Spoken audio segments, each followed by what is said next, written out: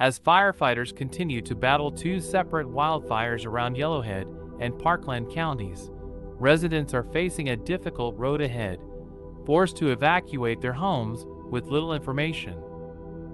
On Monday, April 30th, mandatory evacuation alerts were issued for several areas of the two Alberta counties.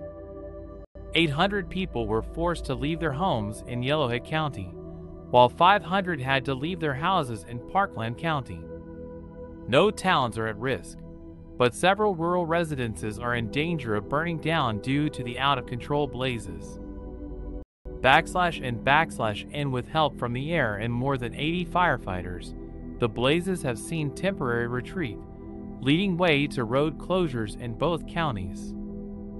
Detours near Wabamun are caused by the closures on Highway 16 in both directions, while the mayor of Yellowhead County is urging evacuated residents to register either by phone or in person at community centers.